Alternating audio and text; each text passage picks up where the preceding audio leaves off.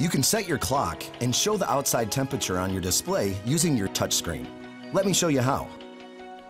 To set your clock, just touch the clock display at the top of the screen. Here, you can use the plus or minus icons to the left to change the hour, and on the right to change the minutes.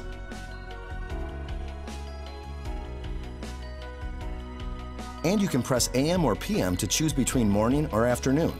The up-down arrows let you scroll through the other clock options and change them to your preferences. For example, you can choose to have the date appear instead of the time. Select a 12 or 24-hour format.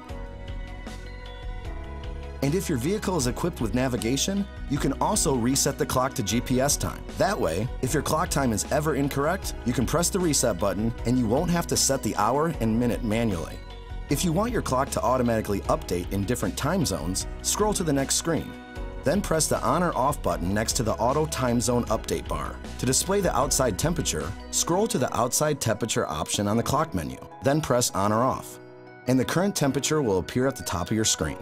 Any questions? Go to syncmyride.com.